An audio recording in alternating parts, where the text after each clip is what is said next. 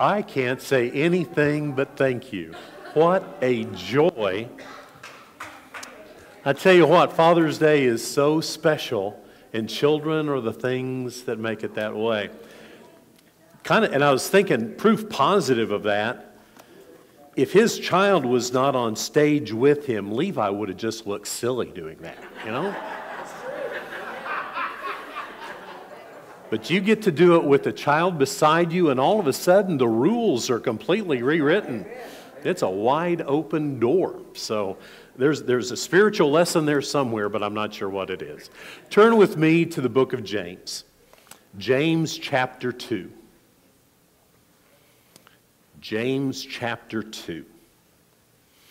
Kind of making our way through this great book that talks to us about this outlandish faith, this faith that is rather revolutionary and radical, this faith that is not necessarily comfortable or easy, a faith, though, that makes an impact in this world for God's kingdom. As you're turning to that, I do want to just remind you that you have one more day to be able to fill out one of those cards.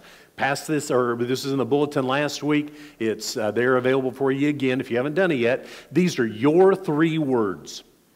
3 words that describe your experience of faith. The first word is the idea of before I met Christ. One word that describes that. One word that gives us a chance to paint a picture.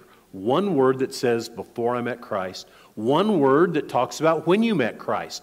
Where you were, what was going on, what you were feeling, who was with you, but one word that says when you met Christ. And then one word that's kind of that launching pad, kind of that summary, that way to be able to say something about it, that one word that talks about after you met Christ. So before you met Christ, when you met Christ, after you met Christ. Go ahead and fill, if you haven't done that yet, many of you already have, fill that out and fill out both cards, and then you go ahead and you tear that off. One you keep in your Bible with you, and one you go ahead and keep in your seat, not in your pew. You go ahead and just put it in your seat upside down, and those will be collected. And then we'll see if the artistic vision finds its way to reality. We're going to be able to do some things with that and see what that looks like. So keep hold of those 3 words and consider those wonderful things. Have you ever noticed that we live in a world, and we like living in this world, a world of us versus them? And we go ahead and say this is us and this is them. We go ahead and talk about political parties. It is the Democrats versus the Republicans. We follow that along with our colleges, and it becomes the Sooners and the Cowboys. We have not experienced football season yet as pastor and people through college football. Hopefully we can get our relationship stronger before we have to endure those moments together, right? We like to be an us versus them when it comes to the Sooners and the Cowboys, and although everybody's agreed we're against Texas. So we all have our wonderful things to be able to think about there. We have an us versus them mentality sometimes in our nationalities. We have an us versus them mentality even when things entertain us. Matter of fact, one of the basic principles of any storytelling is that there has to be a villain. There has to be an antagonist. There has to be something that has gone wrong. Because after all, it's not much of a story if it simply says, you know what, I woke up, I had breakfast, went to work, had lunch, I came home, had dinner, played with the kid, and then I went to bed, and I did the same thing the next day. If that is the only thing to the story, thank you very much, but that really doesn't entertain me at all. If it's going to be entertaining, there has to be that them that somehow interacts with the us. Us versus them. And so I want to kind of just introduce you to a concept, to an idea here today that talks about that, because we're wired, we're made with that us versus them idea, because sometimes it needs to be us versus them. You remember in Joshua chapter 24, such a great, great chapter. One that really speaks to us, and one that Joshua is kind of giving his summary thoughts to the people here. He's kind of summing everything up, and it's in Joshua 24:15. Do you remember that? When he talks to them, you go ahead and choose who you want to follow right now. We're in the promised land. You go ahead and make your own decision. But what does he say? As for me and my house, tell me, we will serve the Lord. Do you hear the us versus them? You go ahead and choose, but I'm choosing this side. This is the us. We will serve the Lord. You can go ahead and be the them if you want to, but this is the us of this Hebrew people, the Jew versus the Gentile. We like that idea. But what does outlandish faith do to that expectation? If we live in an us versus them kind of world, what does faith do to that? Well, James has something to say to us about that idea. He has something to help us understand a little bit more that while, yes, there are times it is us versus them, there's something about the gospel that erases those boundaries. There's something about the Bible, about this wonderful truth of Jesus Christ that moves us to places we wouldn't normally go. So open up your Bible to James chapter 2. Go ahead and stand with me, please, as we read from God's Word. James chapter 2, and we're going to go ahead and begin in verse 1. James chapter, I'm reading from the NIV today. My brothers, as believers in our glorious Lord Jesus Christ, don't show favoritism. Suppose a man comes into your meeting wearing a gold ring and fine clothes, and a poor man in shabby clothes also comes in. If you show special attention to the man wearing fine clothes and say, "Here's a good seat for you," but you say to the poor man, "You stand there," or "Sit on the floor by my feet," have you not discriminated against yourselves, discriminated among yourselves, and become judges with evil thoughts? Listen, my dear brothers, has not God chosen those who are poor in the eyes of the world to be rich in faith and to inherit the kingdom He promised those who love Him? But you have insulted the poor. Is it not the rich who are exploiting you? Are they not the ones who are dragging you into court? Are they not the ones who are slandering the noble name of Him to whom you belong? If you really keep the royal law found in Scripture, love your neighbor as yourself, you're doing right. But if you show favoritism, your sin and are convicted by the law as lawbreakers. For whoever keeps the whole law and yet stumbles at just one point is guilty of breaking all of it. For He said, "Do not commit adultery." Also said, "Do not murder." If you do not commit adultery, but do commit murder, you become a lawbreaker. Speak and act as those who are going to be judged by the law that gives freedom. Because judgment without mercy will be shown to anyone who's not been merciful. Mercy triumphs over judgment. Thank you. You may be seated. So in our time left today, we're going to just go ahead and look at that idea and consider that the principle about favoritism and partiality that James is doing. And we're going to use a little bit of geometry. Everybody go, yay! We're going to talk about a little bit of geometry this morning because we're going to talk about circles and lines. We're going to talk about those things that exclude, those things that include. We're going to go ahead and talk about the idea that there are lines. Lines that are drawn that says it's us, draw the line, and it's them. And there are some times that we need to be able to do that. There are times we need lines that we call borders or walls or fences. There are times when we need to be able to say that this is my property. We're privileged. We have a sprinkler system for our yard. It is a glorious, wonderful thing. Every month we get this amazing bill from the city of Mustang that we have to pay because of that, and we say thank you every single time. As those sprinkler heads are set in the lawn, Do you know that they are set precisely so no drop of my water is going to fall on my neighbor's piece of property? I am not paying for his lawn to be watered. I'm paying for mine. There is a line there. It is mine and that is his. It's okay when it's my property, but what about when it is my life? There are times when people of faith need to draw lines. But have you noticed how sometimes it's the lines that get the attention? It's the ways we define ourselves by who we are not that make the headlines. Without going into too much detail, this week was the Southern Baptist Convention held in Indianapolis. They drew some lines in Indianapolis, folks. Some, maybe they needed to be drawn. I wasn't there, so I can't really just give a whole lot of commentary about it. I think this was my first time in 9 years that I've not been at the Southern Baptist Convention. I kind of took a denominational fast, and it's kind of nice, just to be honest with you. Do you notice that what the newspapers reported were the lines that Southern Baptists had drawn? The things that said, this far and no farther, you know?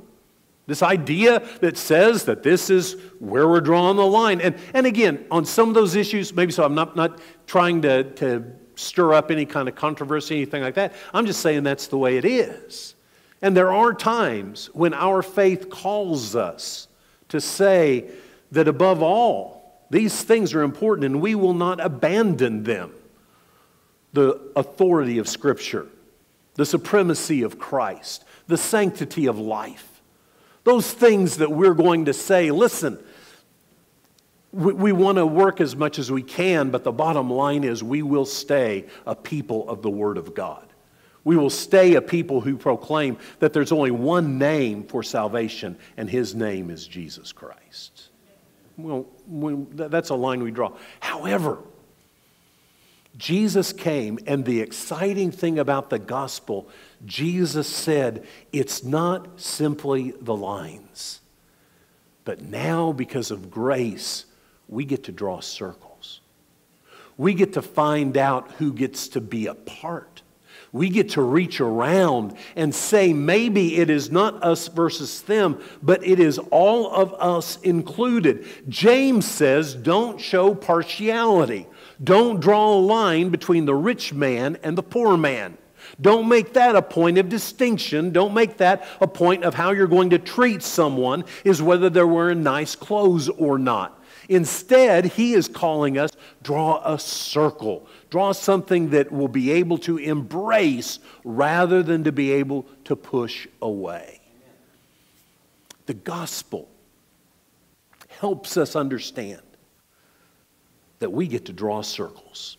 So to help us define that, and again, there are times, yes, when we need to be the people who draw the line in the sand. Yes. But might the church be able to come to a realization that's not our first obligation. That's not our very first response to a world that is dead and dying and going to hell. Let's find out what it's like to draw circles. James says one of the first ways to draw this circle is to include who God includes. To include those who God includes. When I was a little boy, talking about my father, great man, loved him, passed away many, many years ago. I remember there was a little boy. I mean, I couldn't have been more than 4 or 5. I remember my dad had this red kind of shirt. And I remember the day that I got a red shirt. And I remember Dad and I both wearing our red shirts when we went to the lake one day. You know, the life of a 4-year-old is pretty sweet. I get to wear and look like my dad. And it was a great day. Do you realize, as simple children of God, that there's something of our faith that draws our hearts to look like our Heavenly Father. That something about us reminds others about Him. We want to wear His clothes. You know what I'm talking about there? And it means that His priorities become our priorities. And the things that are important to Him are important to us. It means that we include those that God includes. So if this idea of the world somehow is a circle, if the idea of what God has included is this circle, how do we draw that circle? How do we include the ones that God has included? Notice in James chapter 2, verse 4, he says, have that attitude in you, have that perspective, have that desire in you to wear the same color shirt that your Heavenly Father is. Go ahead and don't make distinctions among yourselves that God has not made. So I want you to do something for me. And this isn't just a mental thing. This is going to be something you actually do. I want you to pivot your head around, and I want you to look at everybody in this room. Right now, go ahead, just look around. Okay, so you catch them in the eye. That's uncomfortable. It'll be okay. You look around the room, and this is a pretty nice circle, isn't it? I mean, it's family. It's people that you gather with at least once a week, many of you more times than that. Many of you have laughed together, you have cried together. You have supported each other through difficult times, and you have rejoiced with each other at times of celebration. You are family. It is a great circle. And so we include one another in this great circle. God has included us together, right? I mean, God is the one who has said, He's the one who's proclaimed in Romans 10:13, all who call upon the name of the Lord shall be saved. Do you hear the circle in that? All who call on the name of the Lord shall be saved. And the thing that we have in common, because you know what? There are some of us that come football season, some will be cheering for the crimson and cream, some will be cheering for the orange and black. You know what I mean? I mean, there are going to be times we disagree. There are going to be times when we're not looking at the same things. We don't hold the same priorities. But the one thing, Tulakes, that every single person who is a member of our congregation has professed is they have trusted in Jesus Christ as their Lord and Savior. He is the one, the stackpole around which we gather. That is a circle that comes to us. All who call upon the name of the Lord shall be saved. Say that with me. All who call upon the name of the Lord will be saved. Wow. You like this room, don't you? But imagine those who are not in the room right now. What about somebody who has said a harsh word to you and your feelings have gotten hurt? Read it with me. Whoever will call on the name of the Lord will be saved. Okay, no. I'm going to say a phrase, and then you're going to read the scripture with me, okay? What about those who have said a harsh word to us? Whoever will call on the name of the Lord will be saved. God's included them. Have you? What about those who live a different lifestyle than you do? Whoever calls on the name of the Lord will be saved. In Jesus Christ, there is grace and there is power. God's drawn the circle. Have you? What about those who have a different color of skin than you do? Whoever will call on the name of the Lord will be saved. What about those who speak a different language than you do? Whoever will call on the name of the Lord will be saved. What about that single mom with 2 kids that lives a block away from this church? Whoever calls on the name of the Lord will be saved. Do you have the courage to draw a circle today? Because if we're not careful, we will be happy with who we are right now, and the circle becomes nothing but a curved line. But God calls us to include those who He has included. And if they profess Jesus as their Lord and Savior, it is not us versus them. They are brothers and sisters in Christ.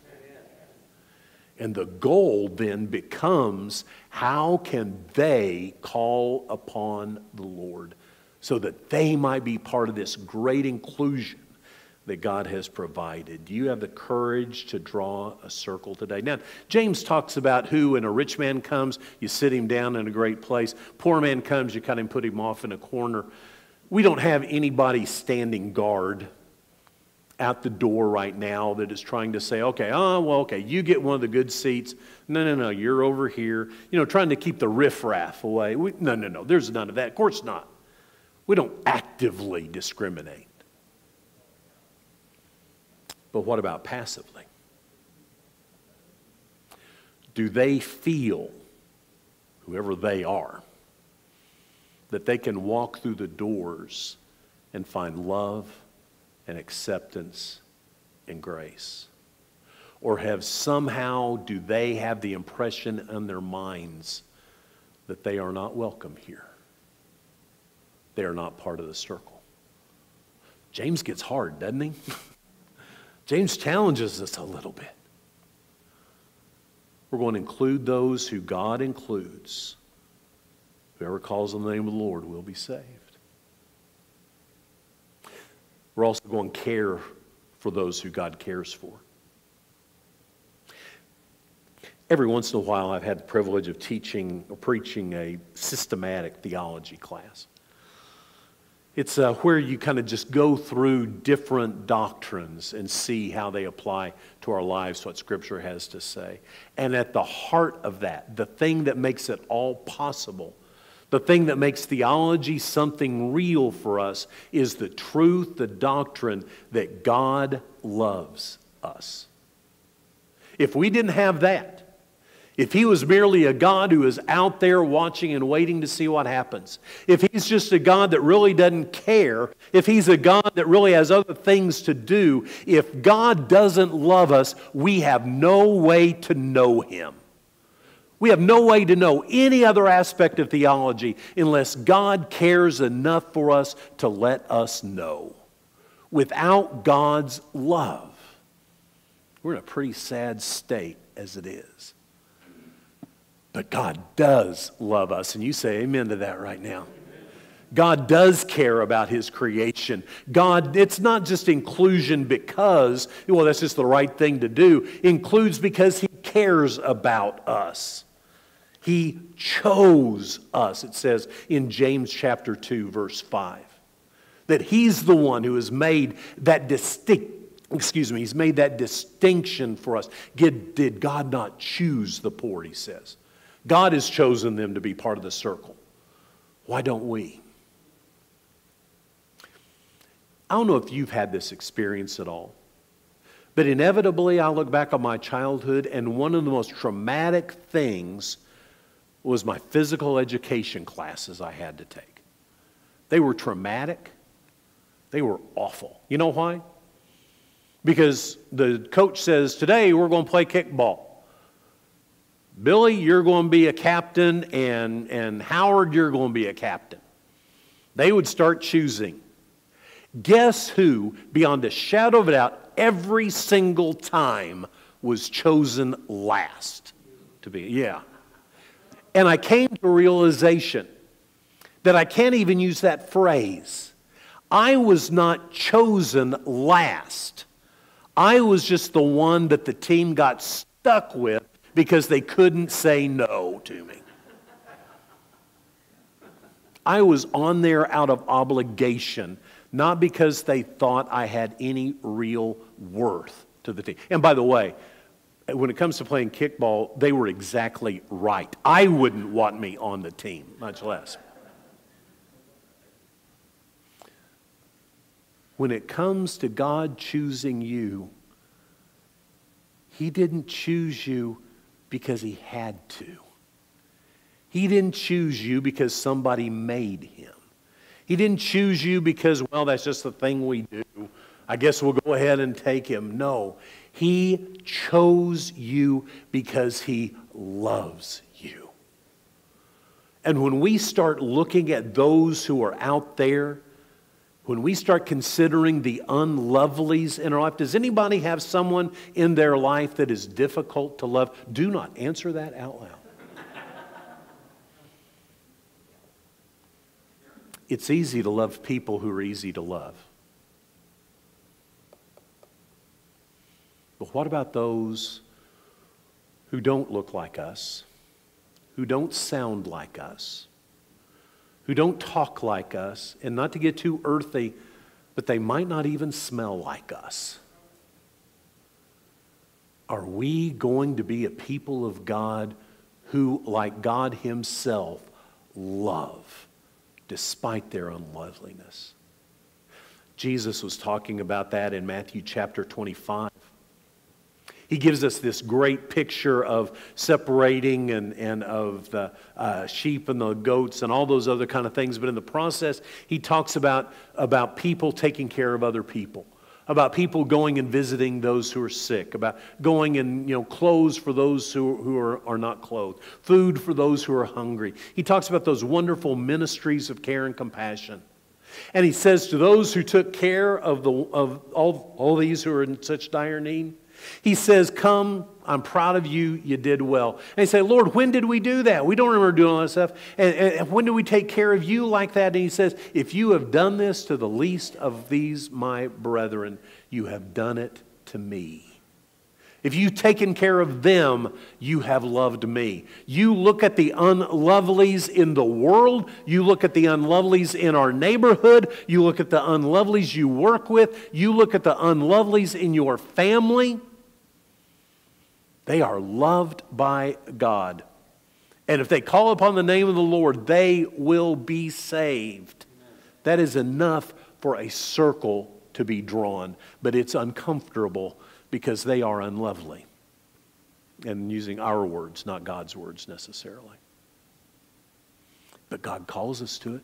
James calls us to that amazing point where we break beyond the thing that is comfortable for us and we go ahead and draw that circle that includes the unlovely. And by the way, Tulakes, I think it's one of the occupational hazards for a pastor is that it's all, God said this, you're not doing it, go do that. That's a pretty standard preaching plan. I've been impressed with you.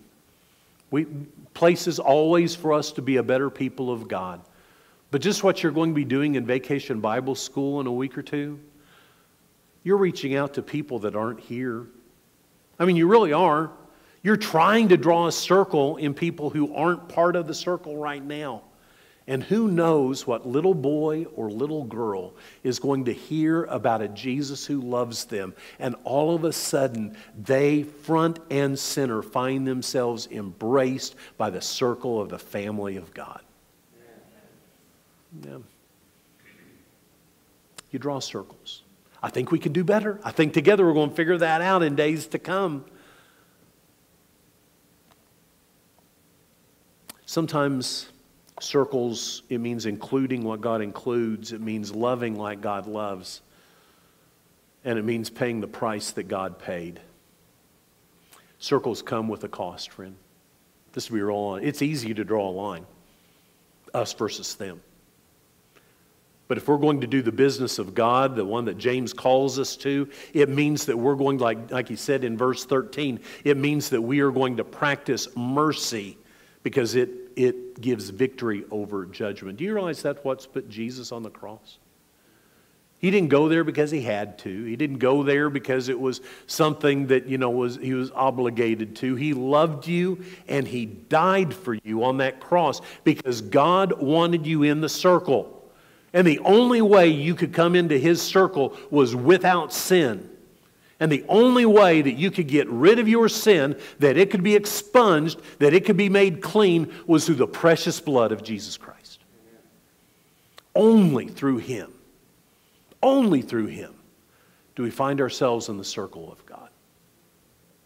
God gives us an analogy of that. He gives us an example, a great picture of that.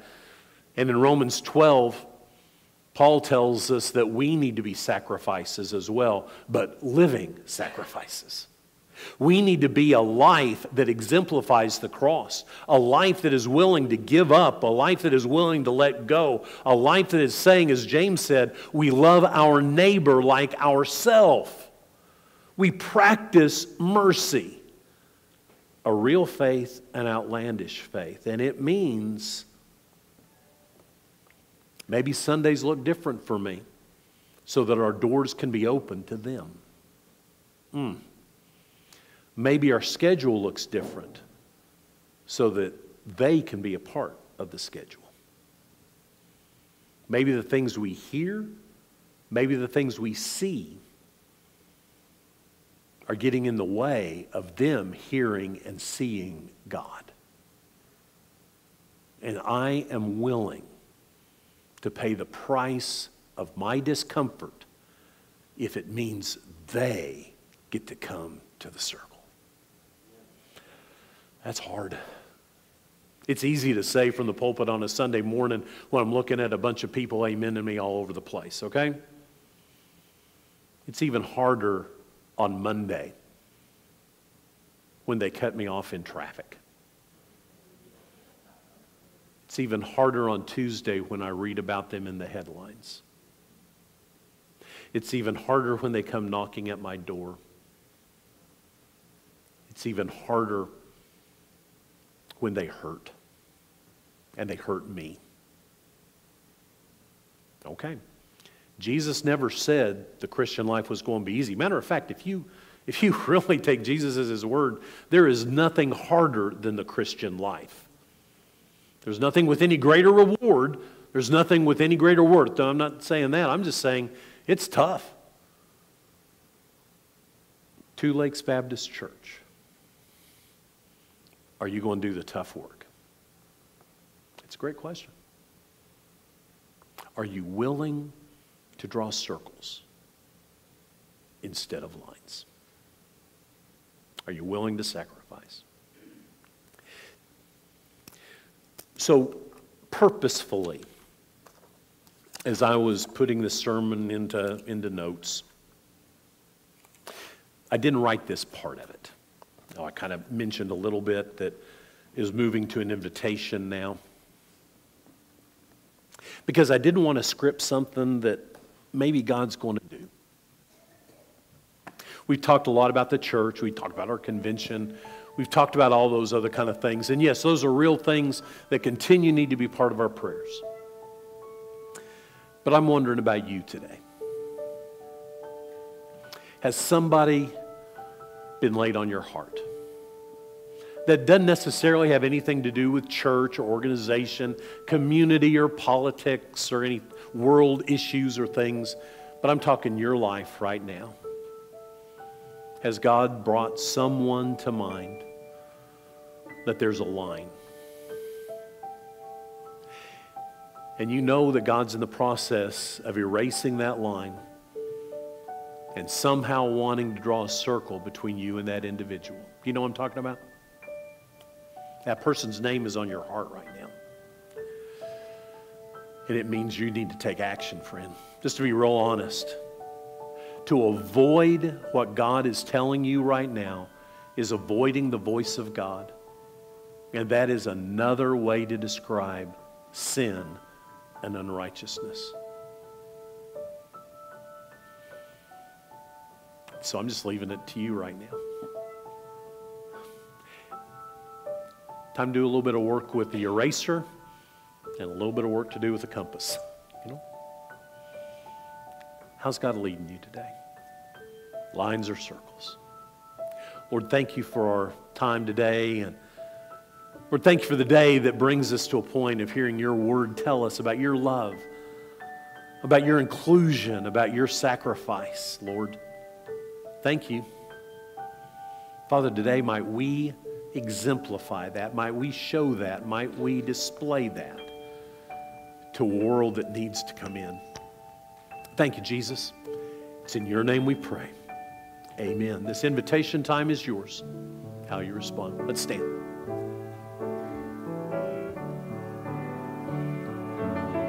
All to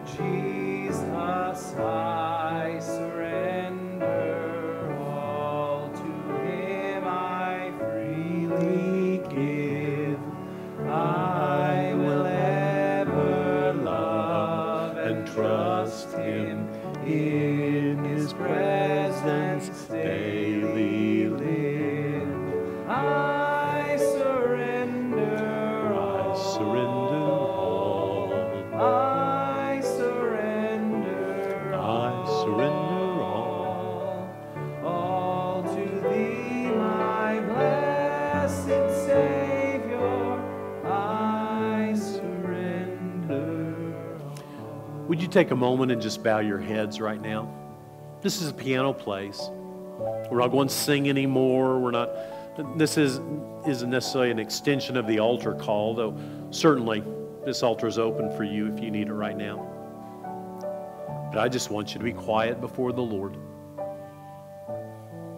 and just listen. Is there business today?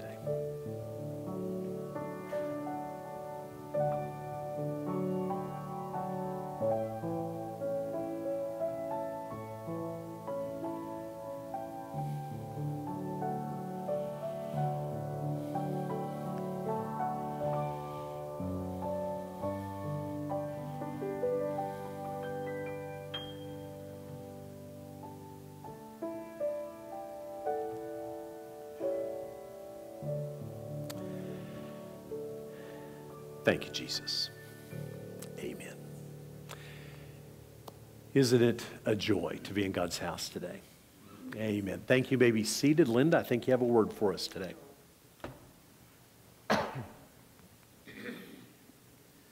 While she's up here, is this thing on? You turn it off? Hello, testing 1, 2. In just a minute, she's going to give us a report, but we also have some gifts for our fathers. Brother Dave has a printer at home that he can engrave stuff, and while our ushers come, come on up, you guys. He went ahead and engraved Psalms 1 and Tulakes on one side of these. These are magnetic bookmarkers, so our ushers are going to come through here, and they're going to hand one out to all of the dads. And then we also have just a simple thank you on one side and a compass on the other, so you can always find your way back to Tulakes. For the men, yes, to begin with. Yes. While Jim, come on up. Jim gave me an idea a little bit later. Linda's going to talk first, and then Jim will. Come on. He gave me an idea about not just the women, but a man might want to talk about their dad as well. And Jim's given me the impression that he wants to talk about his dad. You going to come? While you do your part. While you walk up here. Okay. Hi, guys. I'm Linda Brazell. I have the privilege of being part of the Pastor Research Committee. And first of all, I want to thank God for sending Brother Dave to us to help us through this trying but exciting times that we have. We are actively searching for a new pastor, but we have work to do before we can get to that point. But I thank you guys for all your prayers and your support during this time. We love you and we praise you guys. Dear Heavenly Father, we just love you so much, and we praise you and we thank you for this Tulakes family. Father God, we just ask that your will be done for each and every one of us here, and that we always seek you before we do make any decisions of any kind. Father God, we praise you and we love you in Jesus' precious and holy name. Amen.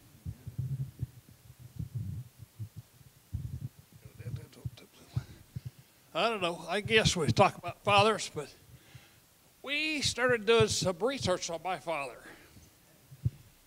And the more we researched, the more amazed we got. I found out that my father was the first FFA president of Ohio State. He was the first vice president of the national FFA, and actually organized the FFA nationally in Kansas City in 1929. He was a presidential advisor to Harry Truman and to Eisenhower. He sponsored 8 chapters of FFA, started 3 Kiwanis clubs, Indiana, Illinois, and in California. He is, and how many of y'all buy blue and gold sausage? Well, I talked to the guy from Blue and Gold Sausage, several years ago. He said, when I was in Kansas City one time, he said, I was talking to an old boy about what do all these kids do with all their livestock that don't win the county fair or the state fair. And he says, I talked to this old boy that had been in the FFA a long time, and he says, I bought a butcher shop, and we butcher all the animals for these FFA kids, and we package it and let them sell it, pay for their butcher cost, and to help raise money like that. I said, really? What's the guy's name? His name was L.L. Augenstein. I said, really? The blue gold from here in Oklahoma is responsible from my dad's idea to the guy in Jones, Oklahoma, of what to do with these animals. I mean, the more we looked at my dad, I thought, amazing. He wasn't the guy that wielded the belt all the time that we thought about. He raised us all, and he all taught us, do what is right, always give your best, and always be honest and give your best.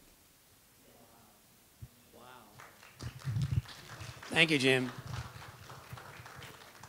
We got some awesome husbands and fathers here, and apparently I'm just a scoundrel. So we'll see about that. Anything else from anybody else? Yes. I just wanted to remind everybody, too, this month is Men's Mental Health Awareness Month. And nobody ever talks about it because it got pushed away by the other thing. But I just wanted to make Thank you for reminding us. This is Mental Health Month. Anything else? You guys, stand and let me pray us out of here. Heavenly Father, thank you for what you do for us. Spirit, you are here. You have descended upon us. We have shared. We have laughed. We have loved. We have learned. And we have been reminded about you, the greatest Father that there ever can be, because of the sacrifice you made. May we live up to that. May we do our best to be the candle to those around us, always putting on your armor that you give us. Father, thank you for all that you do for us. And it is in your holy and great name, Jesus, we pray. And all God's people said, you are dismissed. If you prayed that prayer this morning to accept the Lord Jesus Christ as your personal Savior, then please contact us here at Tulakes Baptist Church so we can pray for you and so we can maybe send you some information to help you grow in your relationship with the Lord Jesus Christ. And our contact information is on the screen. You can call us, you can write us, you can email us, or if you would like to become a media member or donate to our church, you can go to our website at tulakesbaptist.church. And you can find more information out about our church, and we just want to be in contact with you. We want you to know that we care for you and love you. So until next time, may God bless you and keep you and give you peace.